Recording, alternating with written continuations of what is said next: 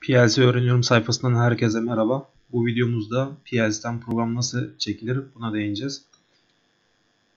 Öncelikli olarak yapmamız gereken işlemlerden bahsedeceğiz. Şu anda bakın program blocks kısmında main bölümünde herhangi bir programımız yok.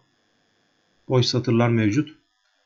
Öncelikli olarak PLC ile online durumuna geçmemiz gerekiyor. Go online'a tıkladıktan sonra online oluruz. Şu an gözüktüğü gibi içerisindeki programla bizim mevcut durumumuz eşleşmiyor. Buradaki durumlar yeşil olurdu yoksa. PLC bölümünde Upload from Device dediğimizde burada program blok kısmını aygıttan hangi bölümlerini çekeceğimiz zaten gösterilmiş. İşaretleyip Upload from the Device dediğimizde program senkronize edilsin mi dediğinde tamam dediğimizde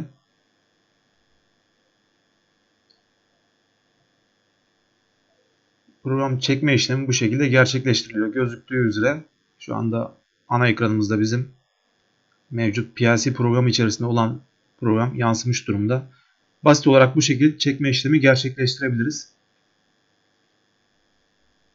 PLC öğreniyorum sayfasını takip etmeye devam edin. Diğer videolarında seslendirilmiş halleri hem YouTube kanalımızda hem Facebook kanalımızda yayınlanacaktır.